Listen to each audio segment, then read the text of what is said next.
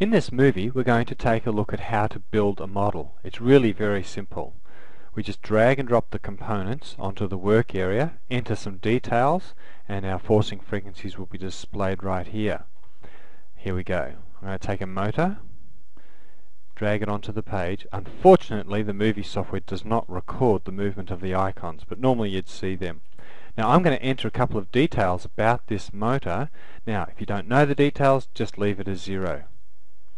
And let's make it a belt driven machine. I'll drag the belt down there, and I have information about this belt. If you don't have the information you require, you can just enter a speed ratio.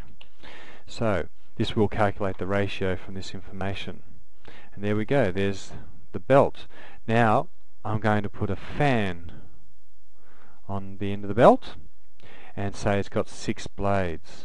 Now with all the components there's usually a number of options for different types of fans or different types of compressors, pumps and so on, but we'll just keep it simple for now.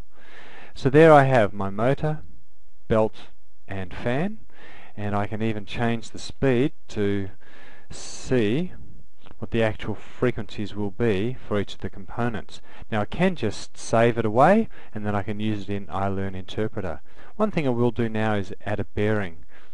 I can just drag the bearing down and either enter the physical details, enter the forcing frequencies, or search the database, which I'll do now. I'll say this is a bearing, I think it's SKF61 something or other. Let's do a search and let's just use that bearing there. You see it brought up the frequencies, and then if we look down here, there all the frequencies just there. When we use iLearn interpreter, all of these frequencies will be overlaid on the graph. And there we go. Now all we have to do is save it away.